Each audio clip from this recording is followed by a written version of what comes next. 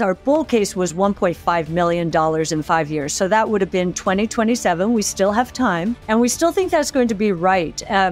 If you just look at the institutional push into Bitcoin, this new asset class, they have to consider it. There are 19.6 million Bitcoin out there right now. And the highest it will ever go is 21 million. Okay, there's real scarcity value. And what is going to happen? The price increase for every institutional dollar pushing in now is going to be much higher than it was last year, 2 years ago.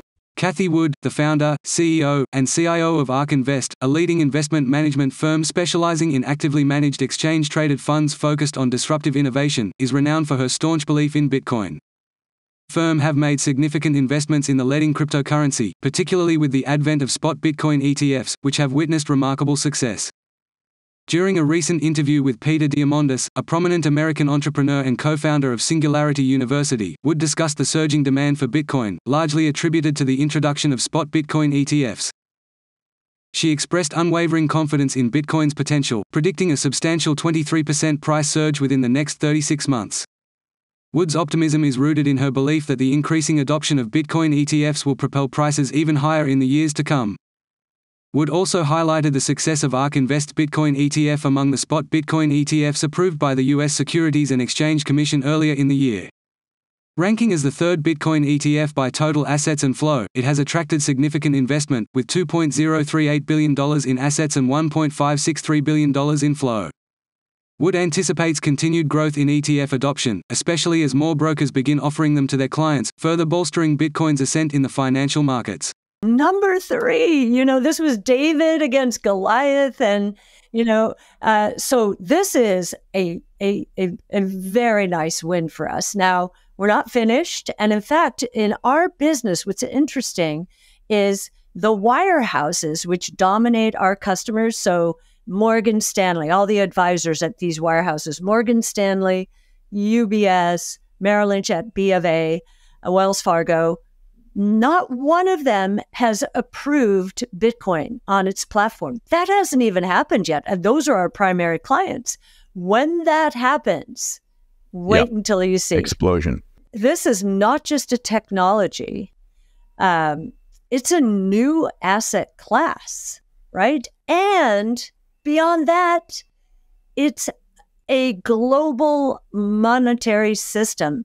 It is the first global private, meaning no government oversight, digital and decentralized, rules-based. That's the most important word here. Rules-based monetary system in history. It's a big idea. It's, we're going to get into, if these institutions really want to own it, what I found fascinating recently, just learned it this morning, is typically when you go through a price move, a Bitcoin price move to the upside, you usually see long-term holders, which is a metric we monitor. It's an on-chain analytics metric. And it means people who have not moved, or wallets that have not moved their Bitcoin in 155 days or more. Yes. Well, normally when you go through a price move to the upside, a very nice one like we've seen in the last year, that tends to start moving down.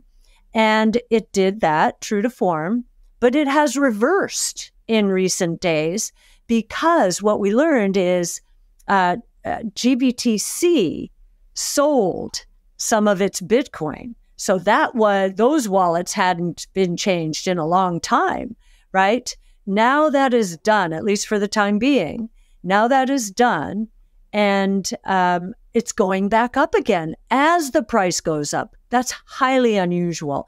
And I think it is because the long-term holder is saying, why would I sell now when I know all these institutions, which own nothing in this realm, in this new asset class, they have to consider it because it is a new asset class. In the financial world, exponential, that concept, the last time investors heard it was during the tech and telecom bubble. And for them, that ended badly. Now they just don't believe it. They don't believe it's possible to sustain growth rates at 15, 20, 25% plus per year. But what we think is going to happen is not exponential growth, but super exponential growth as we get the convergence between among technologies out there. We think in the next 5 to 10 years, you will not recognize the world as we know it today. When we're trying to help people understand the same thing, again, not just investors, but anybody, we often say the last time we had multiple innovation platforms evolving at the same time was in the early 1900s, late 1800s, early 1900s. And absolutely right. That's what, got everyone off the farms and into the new world, right? This is the same, but it's on steroid. People are scared. And they are hugging benchmarks because they don't want to go through another tech and telecom bust. They don't want to go through another financial meltdown. People are talking about, another technology hype cycle here. So these are trigger words for them right now. So here's the irony. In the late 90s, I was there.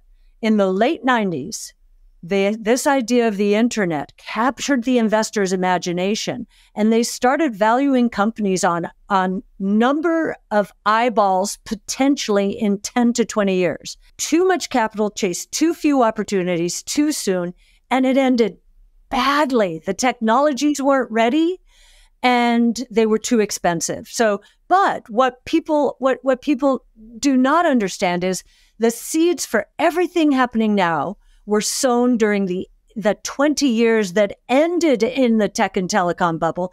They've been germinating for 25, 30 years. We are ready for prime time. And unlike the late 90s, they're running away. They're running for the hills. What are the hills? They're benchmarks. It's ridiculous.